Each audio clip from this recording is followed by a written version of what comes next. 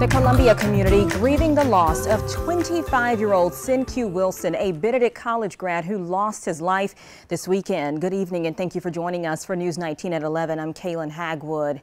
Now, investigators say Wilson died after being hit by a car last night along Bluff Road, not far from Williams-Brice Stadium.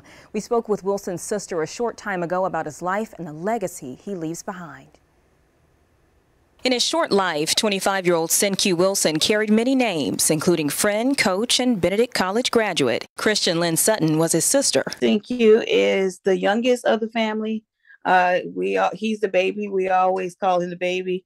But he moved out on his own. He was doing some great things. She says Wilson, a Florence native, graduated with a degree in sports management and was a member of the Omega Psi Phi fraternity. During his time at Benedict, she says he played football briefly and was a member of the track team. After graduating, he went on to be a coach at Alcorn Middle School in Richland School District 1. He loved everybody. Definitely was a role model. He took his job serious. He took everything he did serious. He was celebrating Benedict's homecoming when he passed away Saturday night. In my mind, as his big sister, it's like, let me go save him.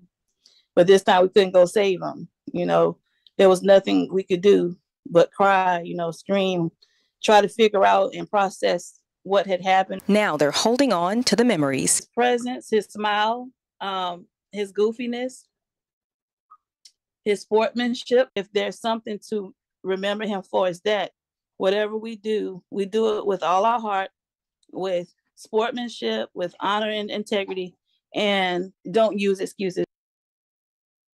Well, his sister says memorial and funeral plans are in the works. The family wants to thank those who have reached out to share condolences so far. The coroner's office and sheriffs, of course, the police, still investigating the details about what led up to this incident.